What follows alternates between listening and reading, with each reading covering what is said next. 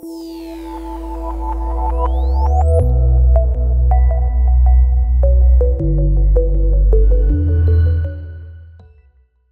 it's Nick from Digital Yacht, and we're out in Bournemouth today on Gigabyte, our test boat, and we've got our latest iAISTX AIS transponder product. It's a full function Class B transponder, so it sends and receives AIS data, and it's designed specifically for people that want to use apps on tablets and iPads and phones and Macs and PCs and so on, because it comes just with a Wi-Fi interface ready to connect direct to a tablet. There's also a version of it with an NMEA 2000 interface, so if you want a mixture of both traditional MFD and instrumentation system, and also wireless access to a tablet, you can opt for that model. So let's take a look. So here we are with a full function iPad showing our current boat position. As we zoom out, we've got a really nice overlay of targets on the screen, and we can tap on a target and bring up the information with the boat name, the MMSI number, the course and speed, and also, really importantly, the closest point of approach and time to closest point of approach. Here we are on the screen. You can see the red icon on the screen. I've just got a bit of an incoming wash here, but don't worry about that. And we're going to set off now on a little track. So as we start heading out, you'll see the boat icon turn around with our heading. We've got a nice overview of all the targets. Have a look around there. Up on the screen, we've got our current position. We can zoom in, zoom out.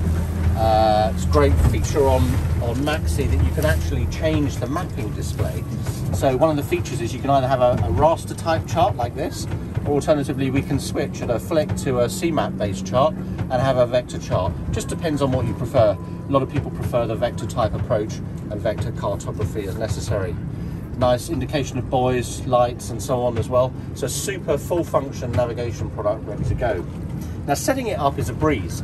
Basically what happens is the iAIS creates a Wi-Fi hotspot. You can see it here called iAISTX. Just connect to it. It uses a password protected point, which you can customize as you want to. You can also give it your boat's name if you also need to do that. And then once you're connected, the data literally just streams straight across into the MaxSea or whatever app you're using. It's compatible with Navionics, Navlink, literally hundreds of different apps. You can also go into its web browser interface. So just open up Safari or any other browser, and you can type in the IP address of the iAISTX and bring up a really neat method of programming it with the boat static data, which you need to do for an AIS.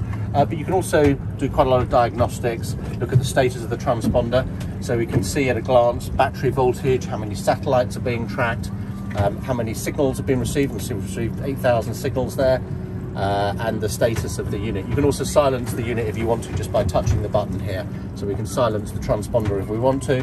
And we can see it's gone into silent mode, so we're still receiving but not transmitting. Really nice feature there. So everything controlled through the web interface, which is nice and easy.